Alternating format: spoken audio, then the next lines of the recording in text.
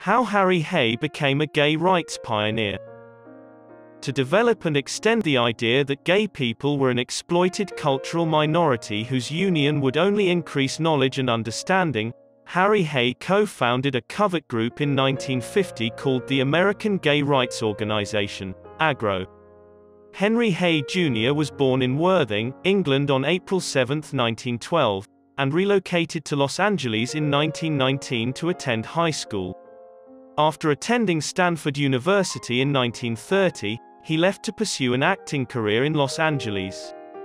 During this time, he met and began dating Will Greer, who would go on to star in the 1970s TV sitcom The Waltons as Grandpa.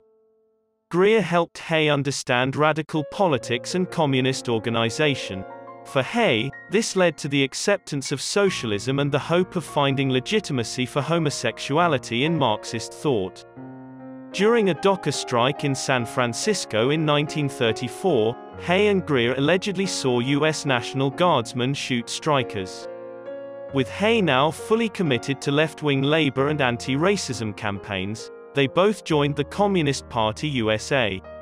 Hay stated he was always drawn to boys and had his first sexual experience at the age of 14. But the Communist Party did not accept gays and advised Hay to marry. In 1938, Hay married Anita Platke, a fellow party member, to hide his homosexuality. During the mid-40s, they adopted Hannah Margaret and Kate Neal. Hay found his sexual urges had not lessened and started seeking out same-sex interactions. Harry Hay, founder of the modern gay movement, by Stuart Timmons, describes his marriage as living in an exile world.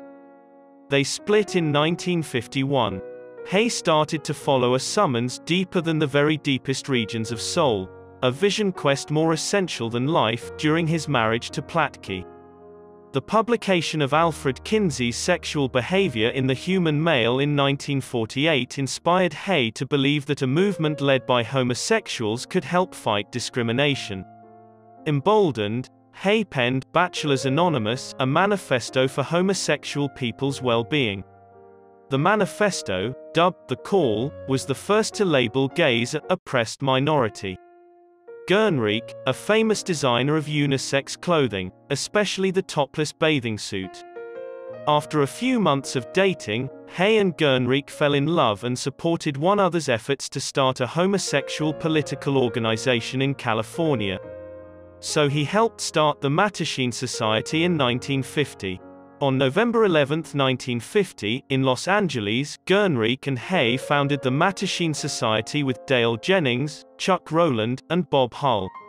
Masked medieval French entertainers mocked societal norms in the name. Over the following 3 years, the hidden organization developed rapidly via sponsored gay discussion groups, raising awareness and encouraging a minority group identity. When the Mattachine was formed in 1951, the group's 3 main goals were to unify gay people who were isolated from each other and unable to fit into the dominant culture, educate people about homosexuality, and lead them toward unification and education. But Hay was a lone wolf. That he believed LGBT people should not just adapt into a heterosexual-dominated society was frequently at conflict with other members. Hay was expelled from the group in 1953, amid increasing public scrutiny. She carried on, although with less conflict than Hay had planned. In 1955, Hay was brought before a House Un-American Activities Committee subcommittee to speak about Communist Party activities in Southern California. He spent the following decade and a half involved in progressive politics on the West Coast, including anti-draft and anti-war movements, after which the claims against him were rejected.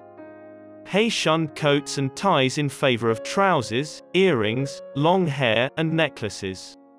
In 1962, Hay met and married the inventor John Burnside. The couple took part in homophile demonstrations in the 60s.